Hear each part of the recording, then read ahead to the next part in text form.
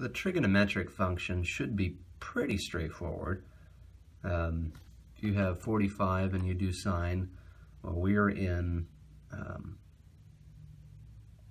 degree mode right now, so it's going to show that. If we were in radian mode, and we did 45 and sine, it would show something different.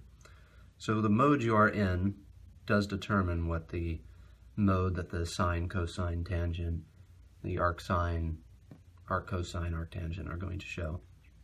But one thing that's not immediately obvious is you can do hyperbolic sines and cosines, and that's done by using this key right here.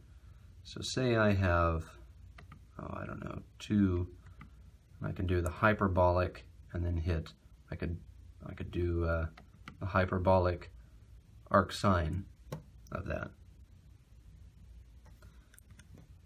So you have your 6 basic trigonometric functions, and then you have 6 more based off of your hyperbolic key right here above the roll down.